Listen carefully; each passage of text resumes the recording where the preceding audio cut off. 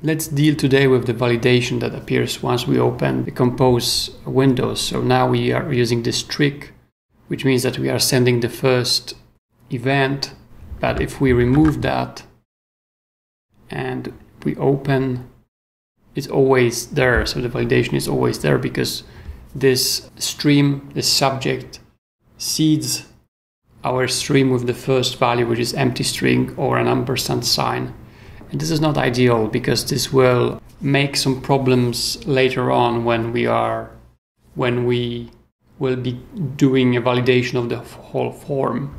So the best idea is to just initialize an empty stream in this case. And now we have to do something else, we need to revert some of our code. So I was talking about observer, but I was thinking about it and this is too clever for our use case. And eventually this will be different. I imagine it differently, but for now, let's do the plain solution using just stream builder. And the reason is that our observer is smart enough to distinguish between data error and waiting. And now we are not seeding the initial data, which means that the field would be in the waiting state. So we would see this circular indicator being shown because that's how we configure the default behavior for observer. So it's too clever. I over-engineered it here. We don't need that. So this will be just a builder, and this part we will remove. So now we need to just specify the error text here. And because we are using the stream builder, this is a snapshot here. And snapshot date, snapshot error here. Yeah, so now the message disappeared. So let's go back, and if I start typing, there is the validation error and then it disappears once I hit the ampersand sign. So it's perfect, but as I said, this is just a temporary solution. I imagine it differently, and we will cover that in one of the future episodes. So for now, let's leave it like that using just the stream builder. So the next step would be to add other fields. So we have 3 fields here. So let's do it by hand. So you see the pattern. So the next one is subject. So again, we need to expose the stream. So subject $, and this is on the subject, the stream being taken from the behavior subject, and we are transforming it. And we will do validate subject, which doesn't exist yet. We will create it in a moment. And the same for the sync. So we need a sync. So in this case, this will be in subject accessible. And finally, we need a body. So again, we are creating the behavior subject. We are exposing the stream.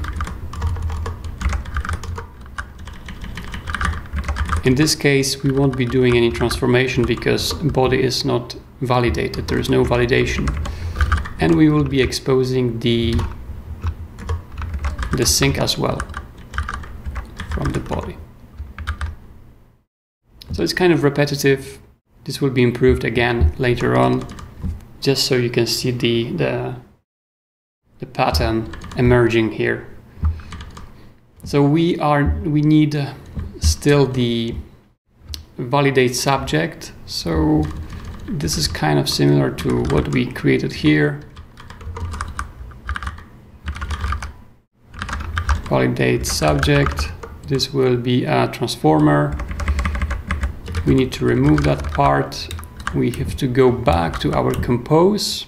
Here is our validation, so we will just copy that code and we will paste it over here. So we need to do some changes. So instead of returning, we will do sync at error, similar here. Sorry about the typos, it's strangely slow. Sync, okay, add, and again we will just pass the value to indicate that there's no errors. Because we are not displaying this value, we could pass anything here, because that's the information for the listener, for the observer or stream builder, that everything is okay. But we are passing the value in case we need to display it in the UI at some point. So now there is the subject, so we can just wrap this with a stream builder, and the stream will be manager, subject, snapshot. We don't need validation, we don't need on save, we need on change. So in this case it will be in subject, like that, and we need the error text. So once again, this is slightly magical, which means that if snapshot error is null, the error won't be displayed. And that's the reason we can do this like that. So there's kind of like a logic here. And if it's not, if the stream returns an error, this is not null, and in that case the field will be decorated with an error. Something to remember. So we have that, and here for the body, it's a particular case, so we don't need to wrap it with the stream builder because we are not listening. We don't need to listen for the changes. We can just pass the data being typed into the body through the sync directly to the behavior subject. So there's no need to wrap it up. Okay, so let's see if it works. So now if I type the error is there, I should have an error here, yeah. So if there is less than 4 characters or 0, it works as expected, and with the message as well. Okay, so now it would be nice to send this, submit the form. So first of all, we don't need this part, and we don't need this part any longer. And here we will be doing something different. So we will ask the manager to submit the form for us. So there will be a method in the manager, but first we need to check if the whole form is valid. So we will use manager for that, and we will just check if there is data, which means that we need to wrap the button with a stream builder, and manager will provide a stream called isFormValid. So this will be a stream of true or error. So if it's true, there is data, and we can now submit the form. So this stream isFormValid will provide the data only if the whole validation is valid. And if not, it won't provide any data, so we will be waiting here. So here this if, we are checking if we received some data, and if we receive some data, it's the signal that the whole form is valid, so we can do something. So in that case, we are asking the manager to submit, and we are popping this screen of the view using the navigator widget. So now we need to create those two things. We need to create a stream, and we need to create a method inside the manager. So let's go ahead and let's create first the submit.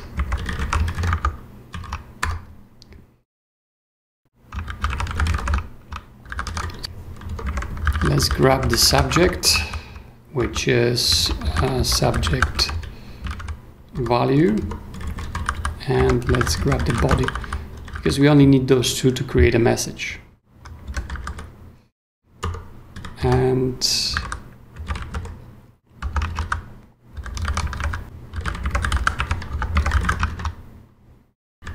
okay.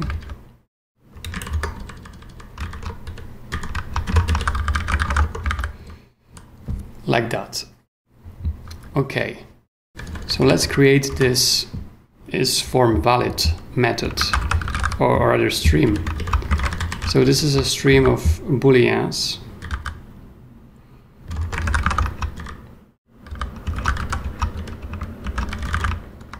So I'm using the is prefix. This is another convention to designate that this returns Boolean values. And this will be something new. So here, in order to make sure that the form is valid, we need to get all those three streams.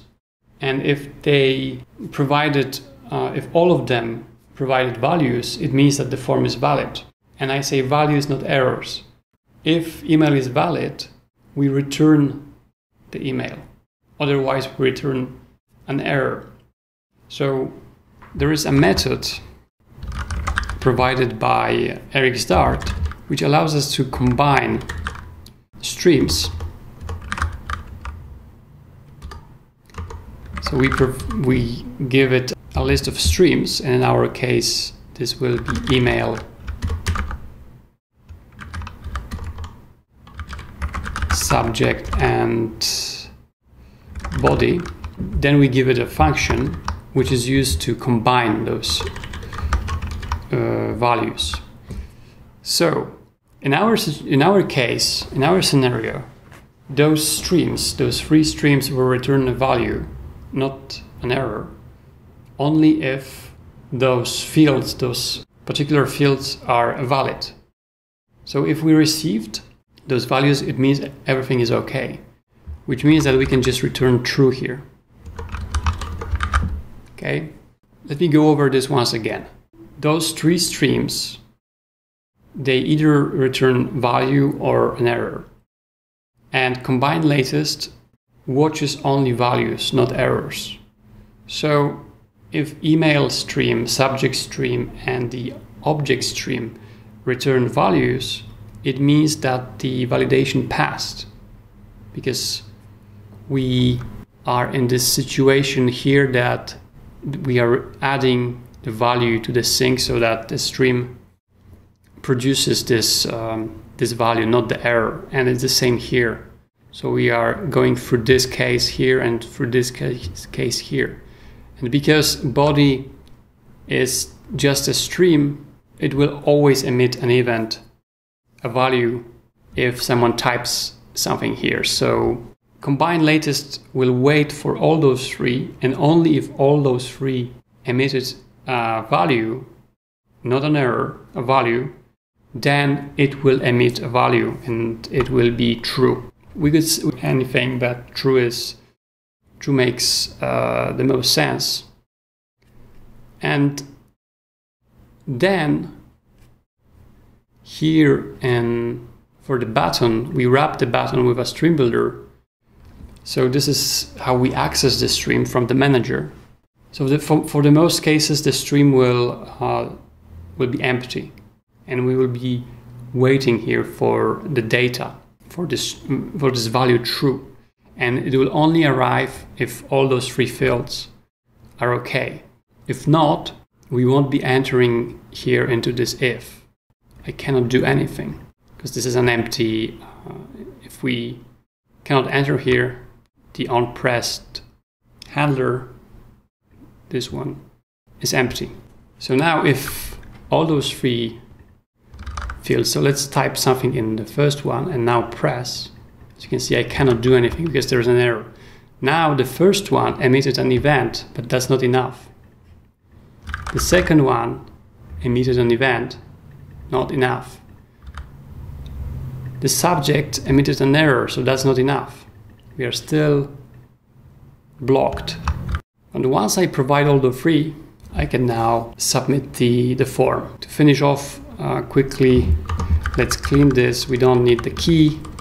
We don't need the state here. We can remove that. Let's see if it works still. Yeah, we cannot.